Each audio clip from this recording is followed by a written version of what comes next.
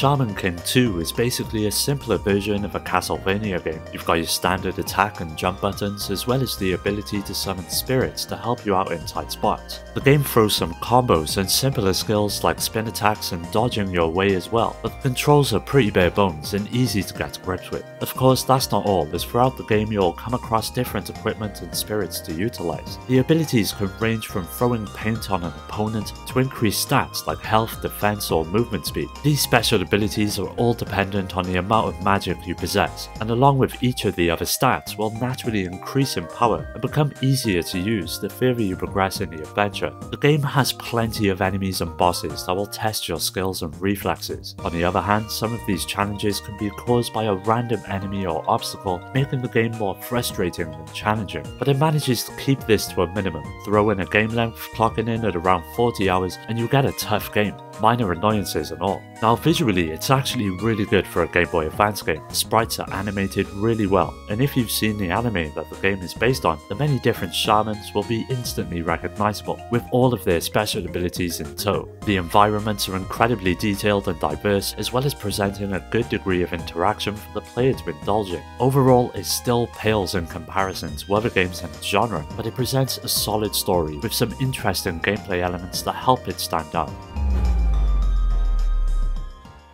The Game Boy Advance was home to a huge range of fighting games, including the likes of Tekken and Street Fighter, but as with most consoles, many games often get overlooked, and the perfect example is Dual Blades. As the name suggests, Dual Blades is a weapon-based fighter that allows you to control one of several characters, who each possess their own string of basic attacks and special moves. Naturally, it's a good idea to play through as all of them in order to find one that suits your style of play best. Of course, it's not just simply about hammering away at your enemy to win though. Several mechanics manage to mix up the gameplay rather nicely and offer ways to come back with the likes of parries and guard attacks that can turn the tide of a battle in a flash, complementing your abilities and defensive options with super attacks, which are beholden to a gauge that slowly grows with every hit you land or take.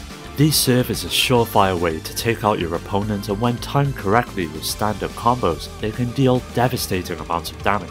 Like most fighting games, there's an abundance of modes to get stuck into as well, the main attraction being the arcade mode, which allows you to unlock a few secret characters, as well as multiplayer and training, which are pretty self-explanatory. Littered throughout each arcade run, however, are a series of minigames that manage to break up the action. These range from dodging oncoming enemies to short test-your-might-inspired sequences that add a bit more variety to each playthrough. On the whole, it's by no means the best fighting game on the Game Boy Advance, but it offers up a respectable take on the genre that will likely please both old and new fans alike.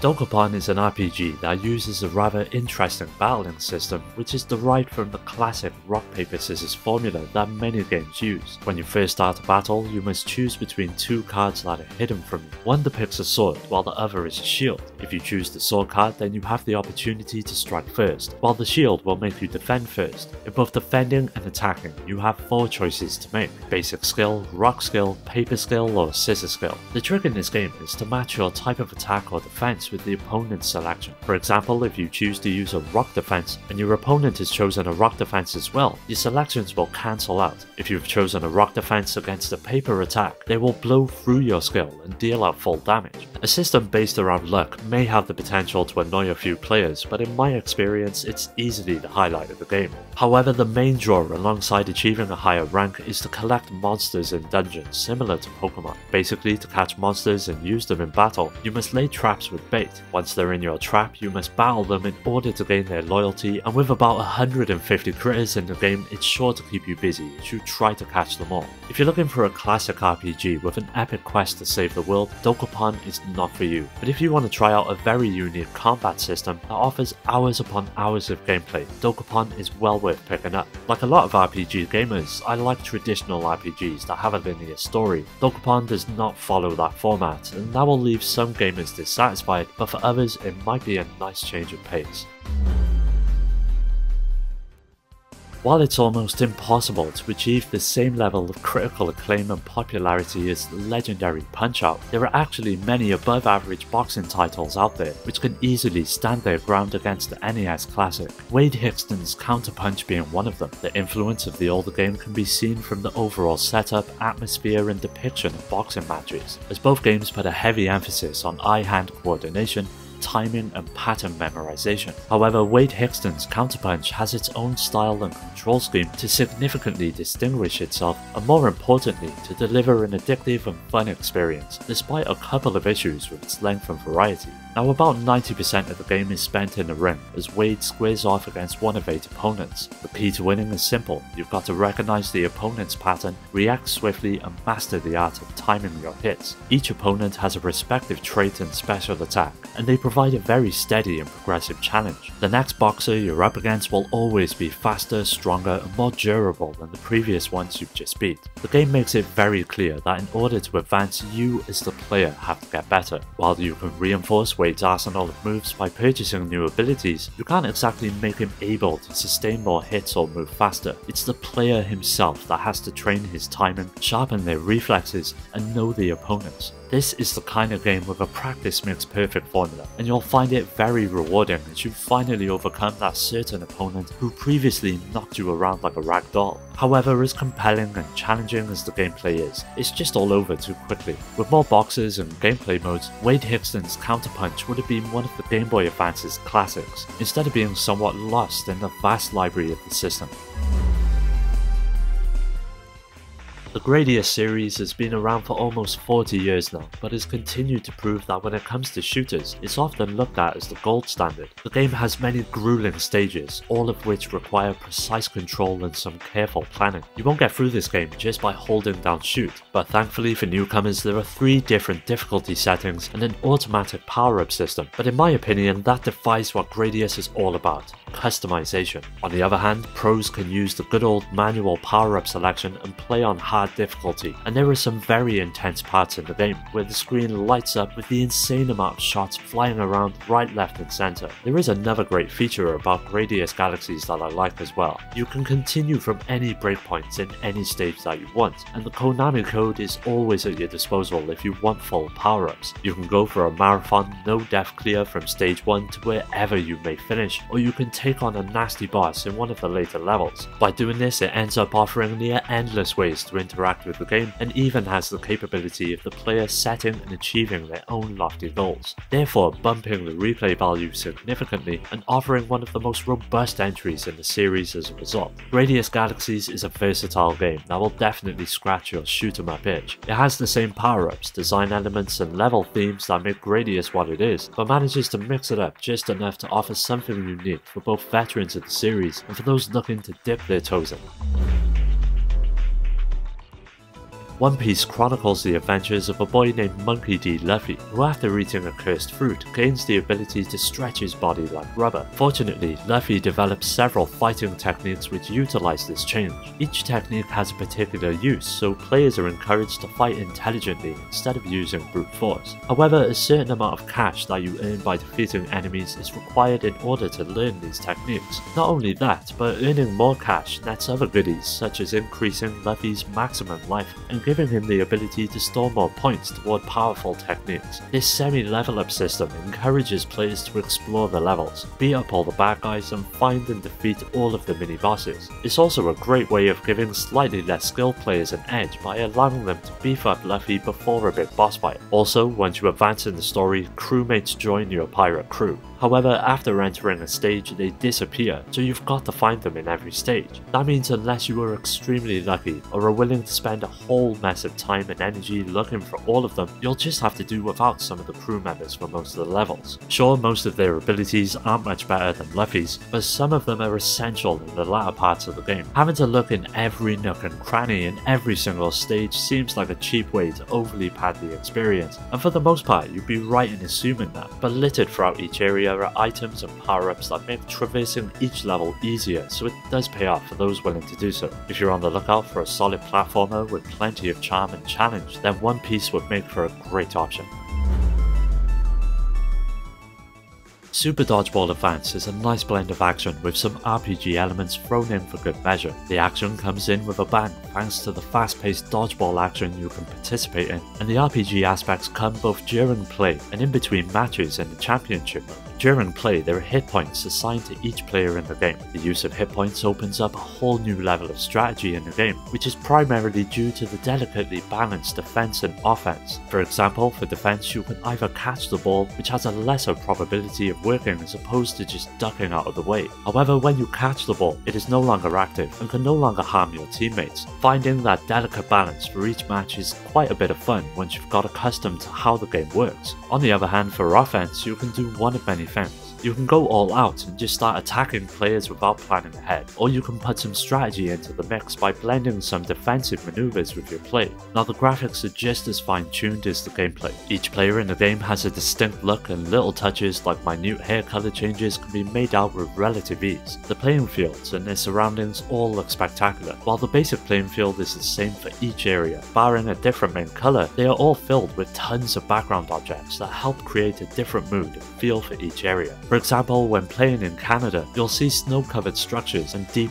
multicolored skies greeting you when you play. All in all, I would have to say Super Dodgeball Advance is one of the Game Boy Advance's finest games. The perfect blend of diverse gameplay and sharp controls is something that should just not be missed.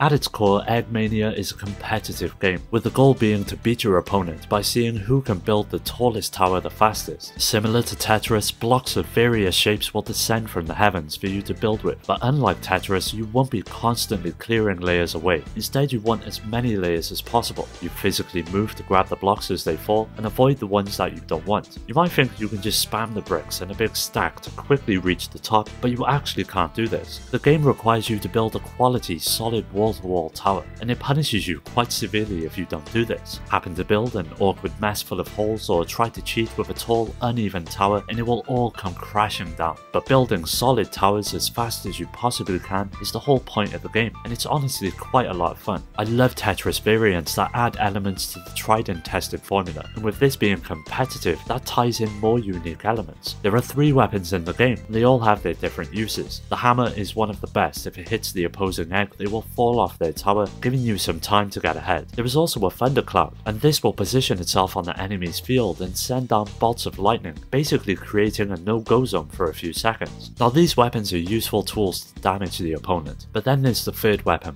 bombs. The bombs, to put bluntly, completely suck. They almost never work and just end up causing you problems. Overall, this game is an incredibly fun puzzler. It's challenging and can get annoying at times, but stays consistently engaging. If you like Tetris variants, especially the competitive type, or are simply looking for a fast-paced puzzle game for your collection, then Eggmania is definitely worth checking out.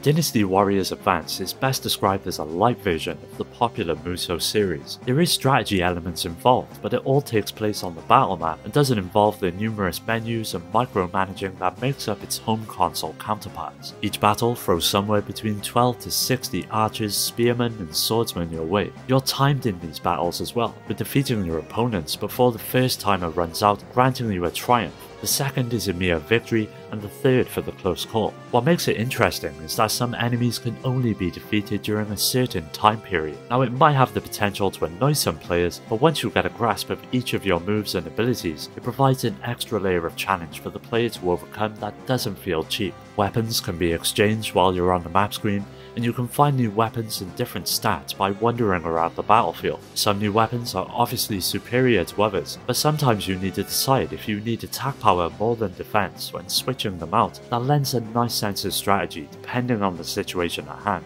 The graphics are pretty good, although they don't push the hardware any more than a mid to late SNES game would. It sees you facing off against about half a dozen enemies at once, which is of course nowhere near the level of mayhem the console versions produce, but it still manages to capture the essence of the series regardless of this limitation. Also, there's a handful of enemy and general designs, although all of the heroes and major villains have unique sprites, which help them stand out. If you're a fan of the series and are willing to overlook some of its shortcomings, this could be a nice addition to your collection. On the surface, Oriental Blue looks like a typical JRPG, but it's actually quite complex. The game uses what they call a free scenario system, which is basically a fancy term for a branching storyline. Although the game only has one ending, the path you take along the way there will probably be very different from someone else's playthrough. Unlike most RPGs, you don't have scripted wins or losses in boss battles. If you lose against a boss who's trying to steal a certain item, they will steal it and get away with their crime. If you beat them, you'll keep it safe. The boss battles in this game are very challenging, so even if you're unable to beat the boss, you can continue to play through the story. In fact, certain events are only available when you lose, which makes for a rather unique adventure. Speaking of battles, your attacks and skills are percentage based rather than set to fixed amounts of damage, so the skills you have at the beginning of the game are just as useful at the end. You won't find yourself using only one super powerful move over and over again as well, as you really need to use strategy because most of the skills also have drawbacks. The battle screen has a lot more than just the basic RPG set. Most RPGs have a defend option, but each character in Oriental Blue can choose to either defend, dodge, or cover another character at any time. There's also a tactic setting for each character to specify which type of enemy they'll attack. Of course, you can also choose to give each of them their commands directly. The mechanics of the game put most RPGs to shame, but the storyline is what truly shines. The cities that you visit are rich and full of life. The characters actually have interesting things to say. The game is very non-linear, which can seem overwhelming at first, but once you start exploring the world, you'll see how it all comes together. There are so many nice little details that all add to the overall feel of the world, and especially the believability of the story that transpires. So if you fancy jumping into a new RPG on the GBA, Oriental Blue would make for a great choice. Well, that does it for today's video. Keep an eye out for part 3 as that will be coming up soon, so don't forget to subscribe and hit that bell to get notified about new videos. You can follow me on all of the socials which are linked below to stay up to date, and also join my growing community on Discord to meet many like-minded gamers to continue the conversation with. I'd like to give a special shout out to my Patreon supporters Rhino, Skilljin, Shuden, Richard, Amy, Daniel, Paul, Dio, Omar, Strider, Pierre, Carl, Awesome Jacket Dude, Ryan, Alex, GameCube Galaxy, Curse Salaryman, and Paddy J for their continued support that helps make these videos possible. If you're interested in joining my Discord or supporting the channel through Patreon, you'll find all of these links in the description. As always, thanks for taking the time to watch the video. I'll catch you next time.